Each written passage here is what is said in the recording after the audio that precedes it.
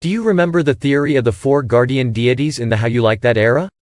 The four guardians are mythological creatures found in East Asian mythology as well as Korean mythology. Each member of BLACKPINK represent a season of the year and several character traits that match them suspiciously well. Jennie represents the white tiger, a symbol of autumn as well as someone that is dangerous, but gentle and caring. As the name suggests, it takes the appearance of a white tiger with gold fangs and claws.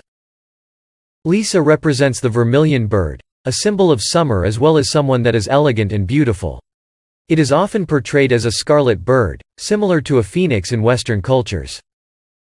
Rosé represents the azure dragon, a symbol of spring and life, as well as someone that is full of wisdom.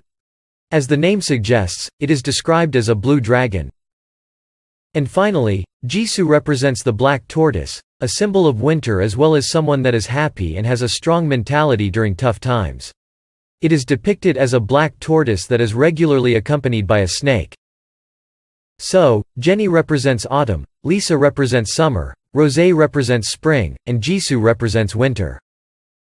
Unlike many other Asian countries, South Korean weather is fairly straightforward and easy to understand.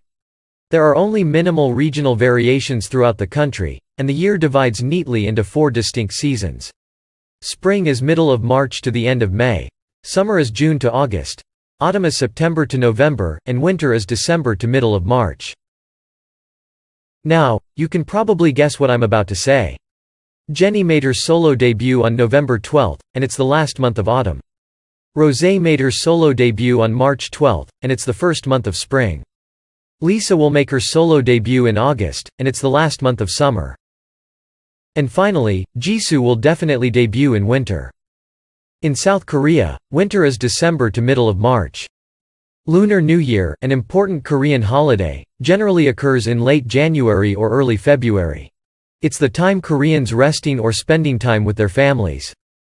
These 2 months are also the time for holding the annual music award shows. Therefore, there are very few K-pop idols who have schedules in January and February. Thus, Jisoo's debut date will be in December or early March.